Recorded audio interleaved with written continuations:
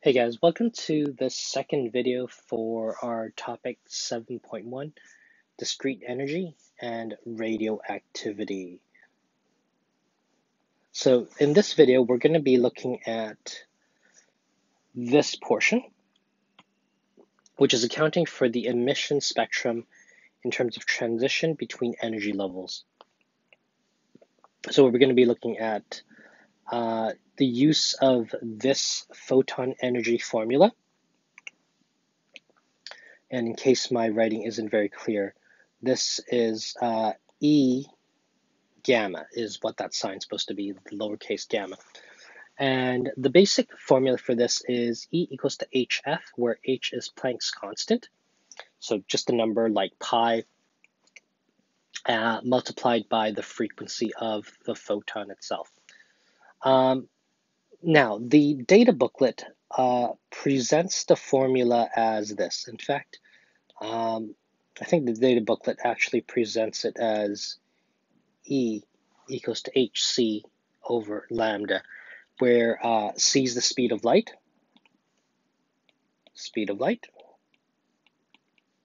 and h is Planck's constant, just like it was above. So it was a substitution of this. So a little bit of rearrangement, f equals to c over lambda. So they're replacing or substituting f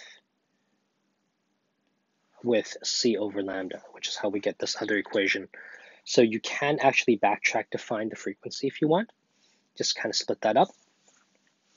And the other thing that's really important to note here is that because the amount of energy in nuclear physics can be very small in terms of the photons being emitted, we talk about the energy units as an electron volt rather than a joule of energy, because a joule of energy is actually a lot in the atomic world or the nuclear physics world.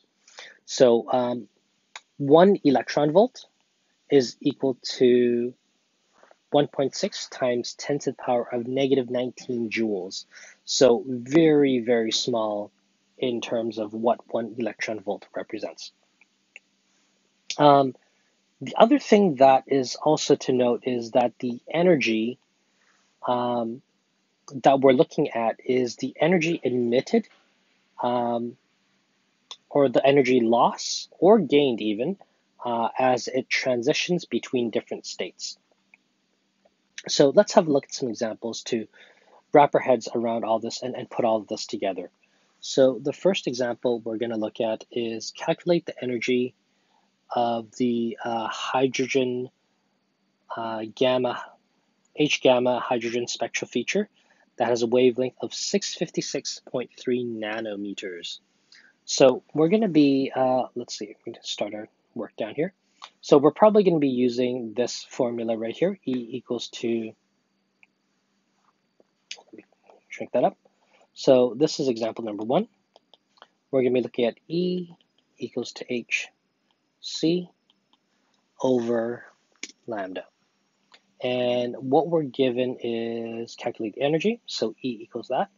So we're going to have to find Planck's constant, which I'm going to look up right now.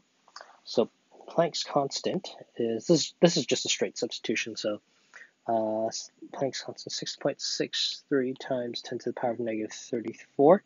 I'm going to skip the units just for the sake of space conservation. Speed of light, 3 times 10 to the power of 8.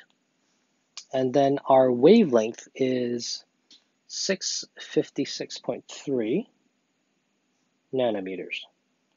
656.3 nanometers. Nanometers is 10 to the power of negative 9. So if we crunch that all together,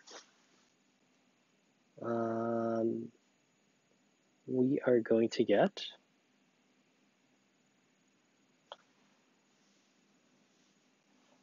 3.03 times 10 to the power of negative 19 joules.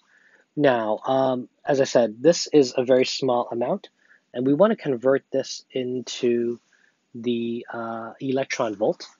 So depending on the answer, but usually we want to give our answers in electron volts in the nuclear physics unit. So one further step, so this would be step one, is just straight substitution. And then we're going to also do a conversion.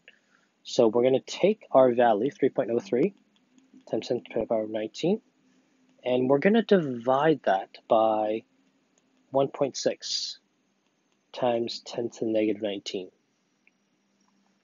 And so that comes from what we mentioned up here, that value right there. Okay, so we're dividing by that, okay, to get our electron volts. So we're going to end up with 1.89 electron volts, right? That kind of nicely cancels itself out. So 1.89, 3.03 divided by 1.6. Okay, so that's example number one.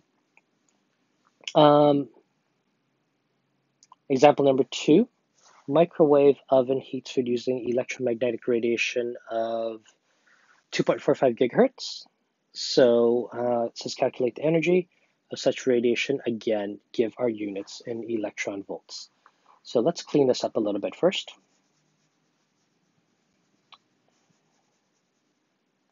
So this time we're given the frequency, which means we can actually shorten our work a little bit. Example number two. So because we're given the frequency, we can actually use the shortened version of our formula because we've already got the frequency. We don't need to worry about the speed of light and things like that. So we just need Planck's constant. So the energy given off is Planck's constant times the frequency. And so straight up substitution is Planck's constant, which is 6.63 times 10 to the power of negative 34.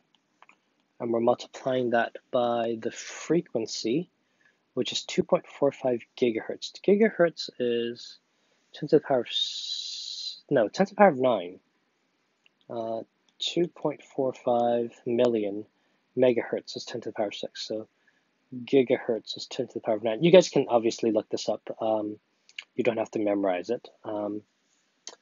And so we're going to get 1.62 times 10 to the power of negative 24 joules. And again, doing our conversion. So that was step number one. Step number two, 1.62, negative 24, 1.6, right? Yeah, 1.6 times 10 to the power of 1.6 times 10 to the power of negative 19. And this is going to give us 1.01 times 10 to the power of negative 5 electron volts. Right. Third example is kind of interesting because we're dealing with power here. So let's get rid of all that.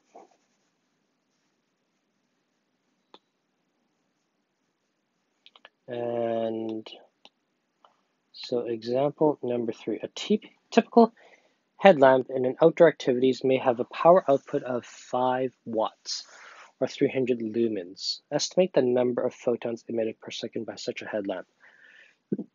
Excuse me. So let me see here.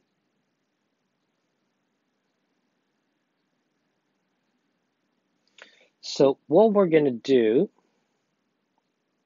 is headlamp is actually an emission of white light. So headlamp here is actually something like the sun. So this is giving us a continuous spectrum. So remember, continuous spectra gives all the different colors of light. And so what we're going to do is we are going to treat it if we think about it, we have 400 to 700 nanometers, being the colors of red and violet, respectively. And so if we take sort of a halfway mark there, that's going to be 550 nanometers. So that's sort of the average wavelength of all the light that it can emit is 550 nanometers. So we're going to use that average frequency, no, average wavelength of light emitted. Okay, so we're going to treat it almost as if it were sort of, I think that's sort of like greenish yellow light. And we're going to make our calculation in now. So now we have E equals to HC over lambda. We're going to do our substitution, 6.63, negative 34.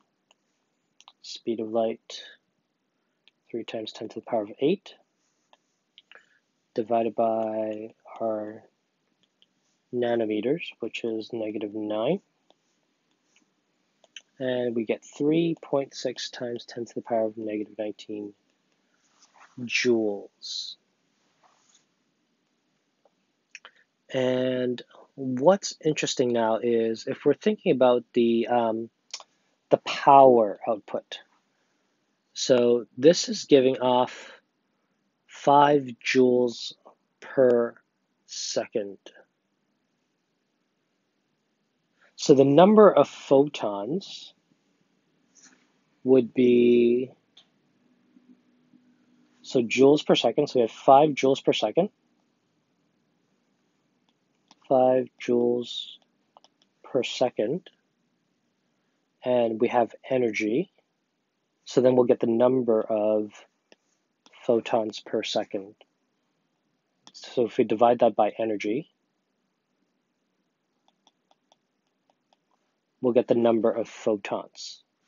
That's energy. Energy divided by energy, then we'll have time. It's the number of photons emitted per second. So if we divide that 5 divided by that, then we're going to get 1 times 10 to the power of 19 photons per second. So quite a lot. Okay, next up I want to, actually, let's split this up into a third video before talking about these energy states.